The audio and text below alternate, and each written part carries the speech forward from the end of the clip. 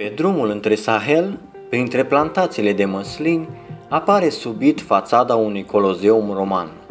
Este El Jem, un monument înconjurat de un mic orășel.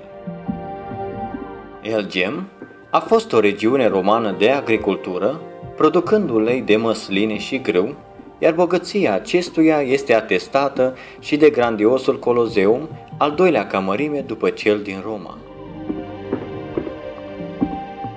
Colozeul a fost construit în jurul anului 200 și a fost scena jocurilor și a circurilor, de multe ori crude și însângerate. A fost finisat în anul 238 pe timpul proconsulului Gordian I, fiind construit pentru lupte ale gladiatorilor, pentru execuțiile publice ale creștinilor și pentru spectacole de circ. Fațada exterioară, foarte bine conservată în partea sudică, este formată prin suprapoziționarea a 3 niveluri de arcade, separate de coloane corintice. În centru, scena este foarte bine păstrată, spre deosebire de cea de la Roma, iar galeriile subterane sunt foarte vizibile.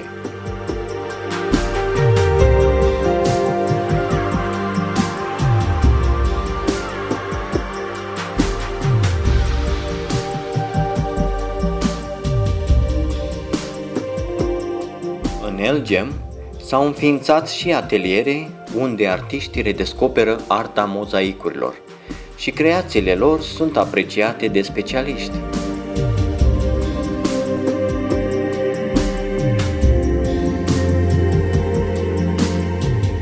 În interior sunt galeriile cu arcade, cu deschideri vertiginoase și perspective încrucișate. În zilele de azi, plânsul martirilor și al fiarelor a fost înlocuit cu concertele orchestrelor vestite și cunoscute în întreaga lume.